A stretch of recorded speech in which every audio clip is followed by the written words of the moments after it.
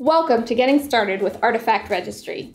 In this video series, I'm going to walk you through setting up some common use cases for Artifact Registry. But before I get into how to get started, it probably makes sense to tell you what Artifact Registry is. Artifact Registry manages your container images and language packages while integrating with Cloud's build, test, and deploy suite and third-party CI/CD systems. If you're familiar with Container Registry, you're thinking Artifact Registry sure sounds similar. And you're right! Artifact Registry is the next generation of Container Registry. Container Registry has provided a single place for your team to manage Docker images, perform vulnerability analysis, and decide who can access what with fine-grained access control. Existing CI/CD integrations let you set up fully automated Docker pipelines to get fast feedback. In an effort to build upon this powerful foundation, Google Cloud created Artifact Registry.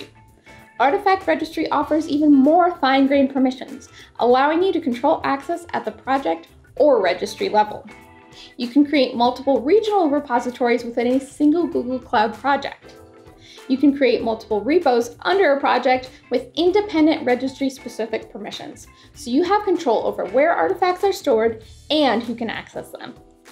After hearing about Artifact Registry, I bet you can't wait to get started.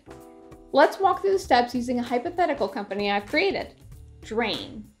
Drayne is autonomous, artificially intelligent, voice-enabled plumbing for the modern home. I'll make Drayne part of your pipeline using Artifact Registry in the software pipeline. Now, if you don't think that's like a little bit funny, this is going to be a long video series for you. You can create a new repository, list existing repositories, and configure access controls through the GCP console or through the gcloud command line tool. Today, I'm using gcloud. To find out about setting up the gcloud CLI, check out the guide link below. All right, let's get started. First, you'll need a Google Cloud project with billing enabled. You can use an existing project or create a new one. Next, enable the Artifact Registry API in the console. Then, open a new terminal window. To create a new repository, type your gcloud command in this format, where repository is the name of your new repository, format is the repository format, which is either Docker, Maven, or NPM, location is the regional or multi-regional location for the repository, and you can leave this out if you've set a default location, and description is an optional description of the repository. Including the async flag causes the command to return immediately without waiting for the operation in progress to complete. So, for example, here's a command from my Drayne app. My repository is called Drayne pipe. It's a Docker container. The location I've chosen is US Central 1, and I've included this description so I can easily track the contents of my repositories. And here is the result. To view a list of repositories, you'll want to run this command, where project is the project ID. If you don't include this flag, then the current or default project is used. Use the location flag to view repositories from a specific location. You can also use location all to list repositories across all locations. If you leave out the location flag, the command uses the default location if a default is configured. And if there isn't a default location, leaving out this flag lists repositories across all locations. So, when I run the command without a project or location, I'm shown my current project here. As you can see, creating and viewing your repositories is super simple. But before you dive headlong into Artifact Registry, you have one very important consideration: security. If you currently use any GCP products, you're probably at least somewhat familiar with the roles associated with access controls. The most basic roles are owner, editor, and viewer.